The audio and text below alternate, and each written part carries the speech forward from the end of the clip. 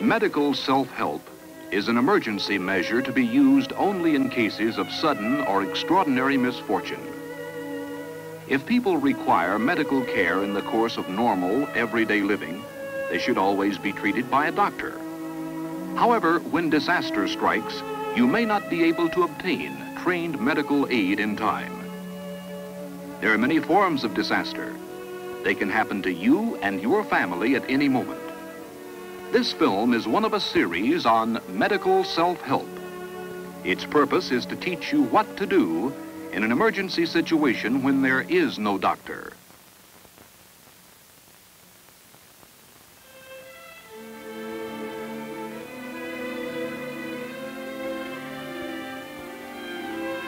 During the first week or two following a major disaster which disrupts most civilian services and causes many casualties, one of the most urgent problems to be faced by the survivors is the nursing care of the sick and injured.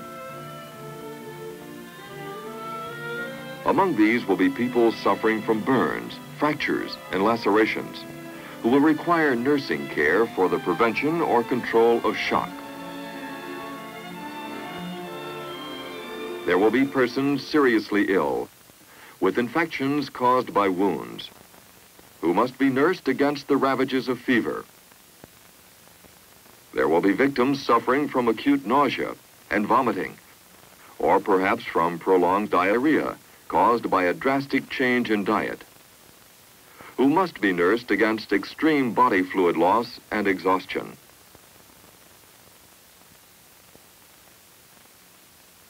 There will be those with chronic diseases, such as diabetes or heart disease, whose illness will be aggravated by the stress of living in a shelter, and who must be supported by basic nursing care until professional medical and nursing services are again available. There will be a shortage of nursing supplies by normal standards. However, in all public shelters that are federally stocked, there are sufficient medical kits to provide for the basic medical needs of the occupants. Before anything in such a kit is used, the instructions must be read carefully.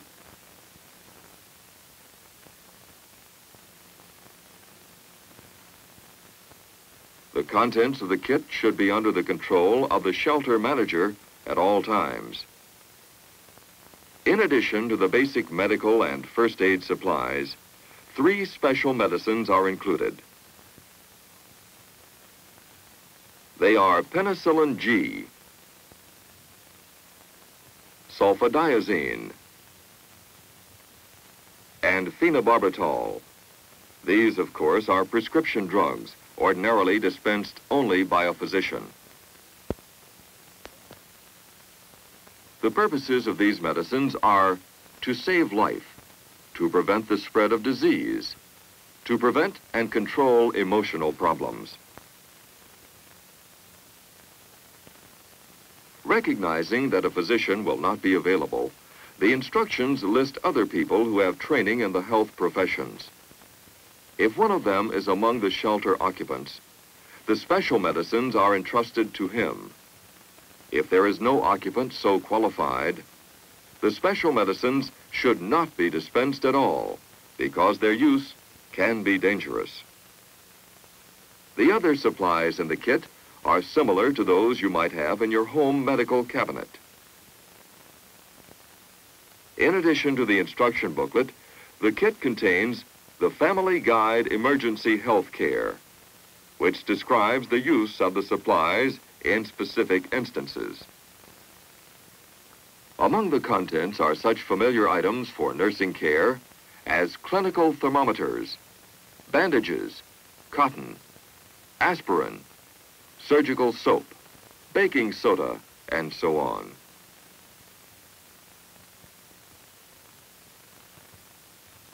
Remember that the shelter manager must control these austere supplies strictly, for they should be used sparingly and only when absolutely needed. Improvisation will be the rule when sick and injured are crowded into shelters. At such a time, there is ever-present danger of the outbreak and spread of communicable diseases. The control or prevention of this is the highest nursing priority. The second priority is to treat the acute symptoms of disease. You cannot diagnose disease. That is a physician's responsibility. But you can recognize the symptoms of disease, such as fever and pain, and take steps to relieve the patient of these symptoms. A third necessity is to protect yourself from becoming ill and disabled, or of becoming emotionally disturbed by close contacts with the sick and injured. These are multiple responsibilities, but they need not be overwhelming. By knowing the priorities that require attention, and by carrying out nursing care in a calm and optimistic manner, anyone can provide helpful nursing care in such emergency conditions. Remember, the first priority is to prevent or control the spread of communicable diseases. One way to do this is to set up an area of isolation where persons with suspected infectious diseases can be kept apart from others in the shelter. Although most persons in this country today have been immunized against many infectious diseases, there are others that may break out under crowded and perhaps unsanitary conditions. These include typhoid, dysentery, and influenza, as well as measles, mumps, chickenpox, scarlet fever, and the common cold. You are not expected to diagnose each of these diseases, but you should recognize the various symptoms that suggest the presence of any communicable disease. One of the most common symptoms of an infectious disease is fever. If this is associated with coughing and pain in the chest, it may be any one of several serious respiratory infections. Since germs are spread by coughing and sneezing, instruct the patient to cover her mouth and nose during such attacks, and to dispose of soiled tissues in a container. In many disease conditions, fever is obvious. The skin feels warm or hot, and may be dry and tight feeling. There may also be skin rashes on the face, neck, shoulders, chest, or arms. Such rashes, together with fever and a feeling of sickness, strongly indicate an infectious disease which requires isolation, even though it cannot positively be diagnosed. If there is no difficulty in breathing or any acute pain, all you can do for the patient is to keep her comfortable, provide liquids and light nourishment, and try to prevent the spread of her disease to the others.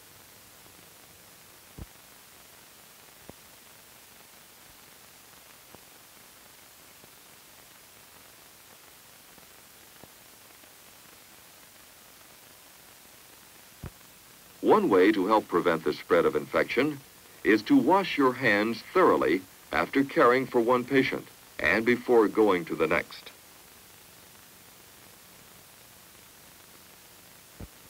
Diarrhea, or frequent loose watery stools, contributes to dehydration and further weakness.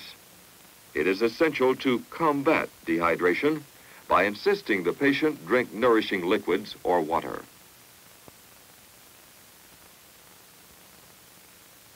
Under emergency conditions, there may be no convenient way to dispose of contaminated paper products or linens.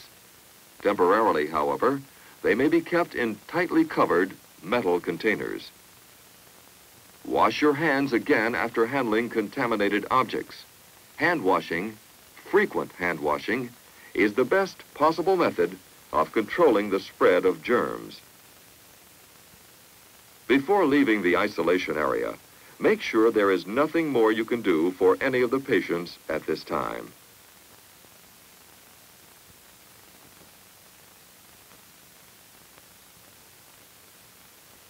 Although persons with communicable diseases should be isolated from others in the shelter, it is important that families be kept together in order for parents to help their children, and for those who may have lost relatives to help overcome that loss by giving aid to anyone in need. Whether you are giving nursing care to a relative or a stranger, however, you must not mistake sentimentality for practicality. For example, a person with high fever and pain is in more urgent need of cold compresses or soaks than one who wants only a comforting bed bath. If water is scarce, the water used to bathe a feverish patient can be used for him again. For the same reason, pain-relieving drugs, such as aspirin, should be reserved for those who really need them, rather than be dispensed for the relief of minor headache or insomnia. Remember, your own time must also be dispensed to those who are most seriously ill or are threatened with complications.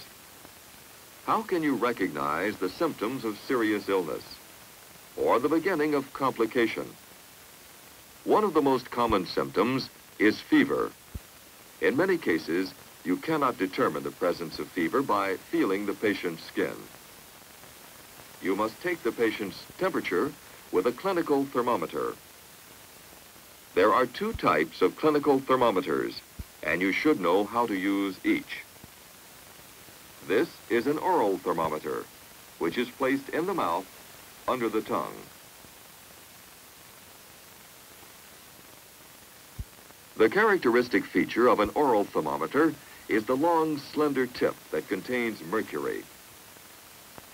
The temperature is read by noting how high the mercury climbs, as seen against the scale. A reading of 98.6 degrees is normal. In practice, you may have to rotate the thermometer in order to see the column of mercury clearly through the magnifying ridge. This ridge extends along the scale of the thermometer and magnifies the scale and the mercury column for easier reading. Before using a thermometer, shake it down several times so that the mercury will drop toward the tip end and give a reading no higher than 95 degrees. Be careful you don't strike it against any furniture and break it.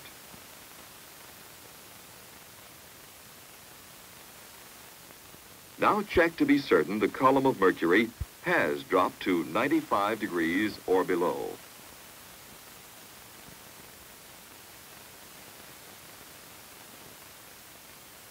Unless this is done, you may get a false high reading.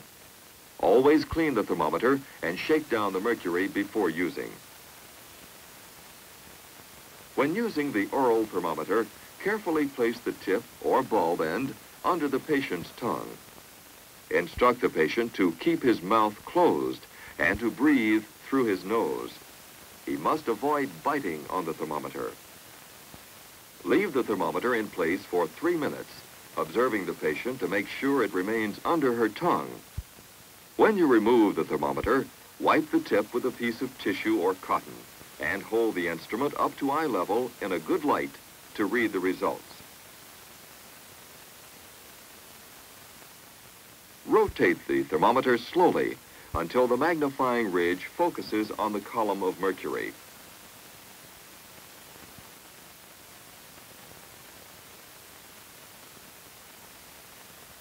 This reading is 101.6, indicating a slight fever. Each time you take a sick person's temperature, make a record of it and indicate the time and day it was taken. The record will enable you to know if a sick person's temperature is rising, dropping, or remaining steady. Accurate record keeping is essential to good nursing care. Clean the thermometer after each use.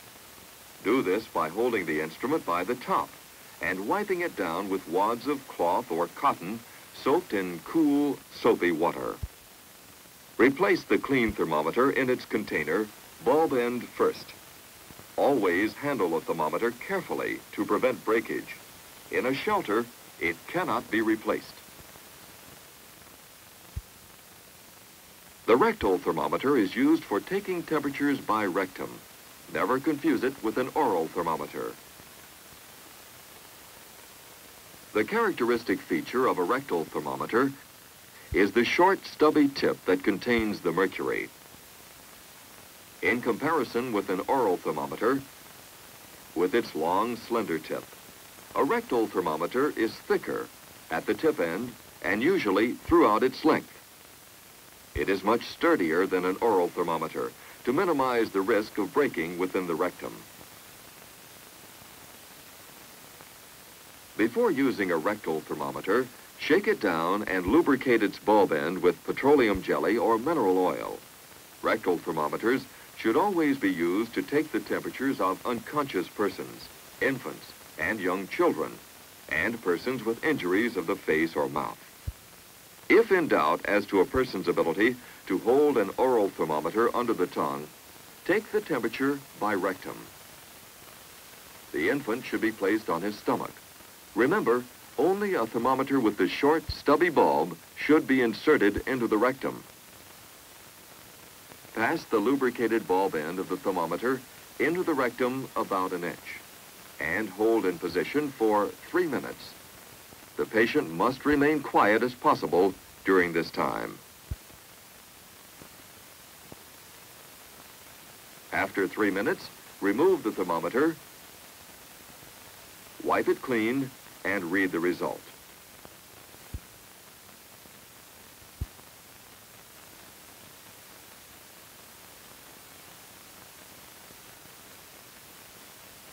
Rotate the thermometer slowly until the column of mercury is seen under the magnifying ridge. This reads 99.5 degrees.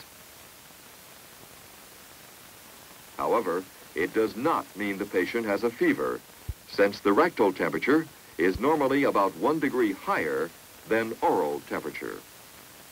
Clean the rectal thermometer as you do an oral thermometer.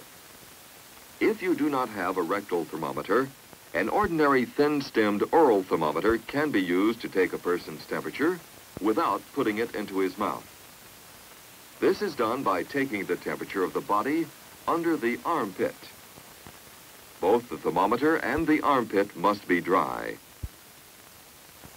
Place the tip of the thermometer under the arm and hold the arm firmly against the body for 3 minutes. Make sure the patient lies quietly to prevent the thermometer from being broken or dislodged.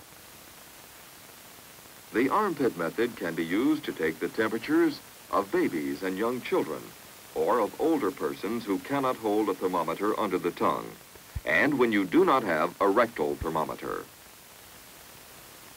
Armpit temperature averages about 1 degree lower than mouth temperature, or about 2 degrees lower than rectal temperature. An armpit reading of 97.6 degrees is about normal.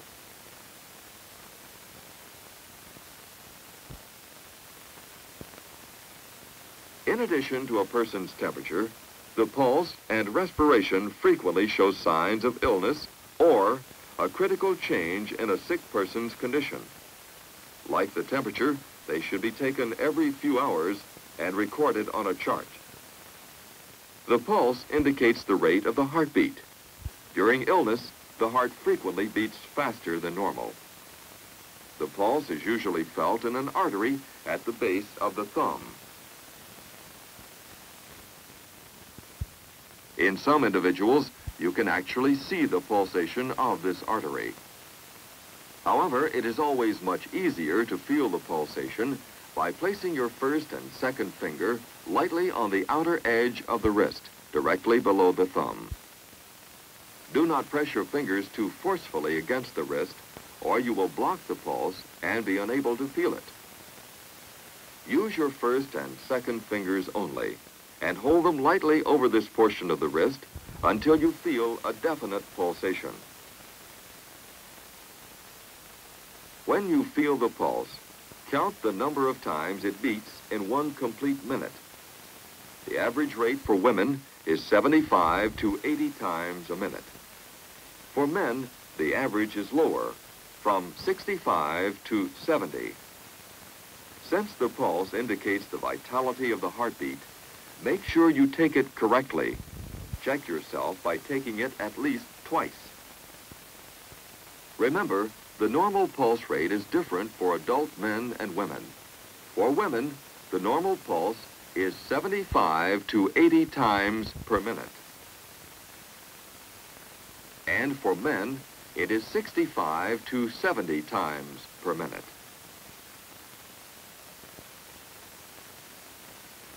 Another vital sign is a person's rate of breathing, or respiration. To determine a person's respiration, observe the number of times the chest rises and falls during a minute. The average rate is 16 to 20 a minute for both men and women. In sickness and injury, respiration is often faster than normal, indicating oxygen hunger. On the other hand, it may be slower than normal, indicating extreme weakness and failure of vital processes. It is good nursing practice to take the respiration immediately after counting the pulse, while the patient is relaxed and unaware of your observation. Among the signs of illness or injury, none is more important to the patient than pain. Pain may be general in one part of the body, or it may be localized to one area. It may be dull or sharp. It may be continuous, or it may come and go. Pain in the abdomen may be caused by simple indigestion, or it may be due to a serious condition such as appendicitis, stomach ulcers, poisoning, or diseases of the gallbladder or other abdominal organs. Since you should never try to diagnose the condition, suspect it may be serious, do not give a laxative, and withhold solid food for a few days. On the other hand, if a patient with abdominal pain has vomited excessively, there is danger of dehydration. Combat this by helping him to sip as much water as can be tolerated.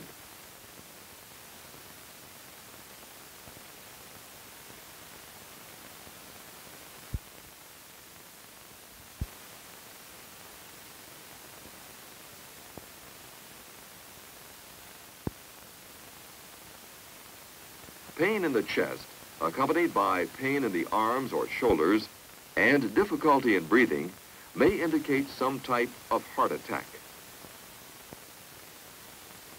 Keep the patient in bed, but elevate the head and shoulders to make breathing easier.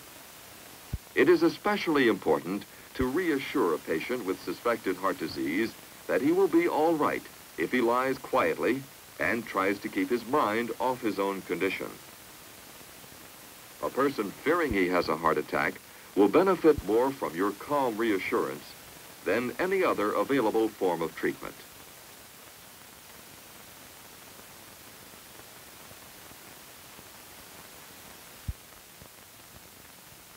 Another common result of illness is eruptions or rashes of the skin.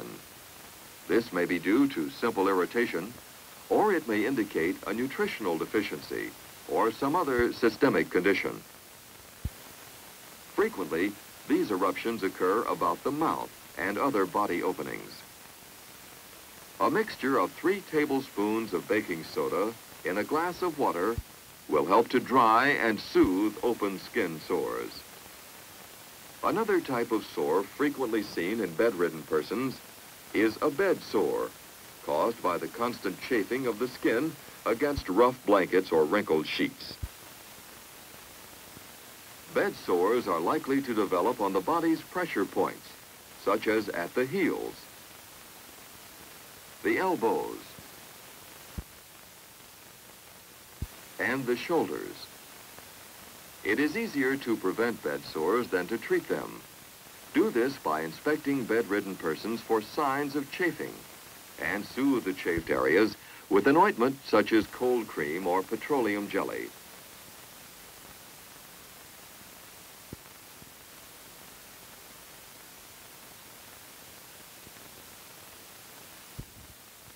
Better still, prevent skin chafing in bedridden patients by placing supports under the neck, back, knees, and feet. This will not only help to avoid bed sores, but will enable the patient to rest more comfortably for longer periods of time. This is a carbuncle, or boil, or abscess. It is an infection of the skin and may also be a sign of an infectious disease.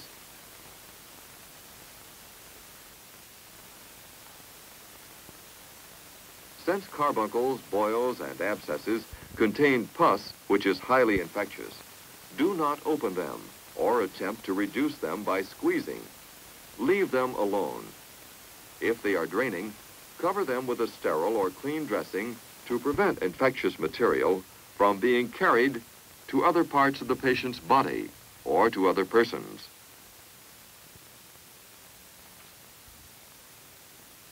In emergency nursing, as in any type of nursing, the prevention of disease or complication is the highest priority. It is most important to prevent the spread of a communicable disease. One way to do this is by isolating persons with suspected communicable diseases. Another way is to see that contaminated materials, such as tissues, bandages, and linens, are handled carefully and disposed of safely.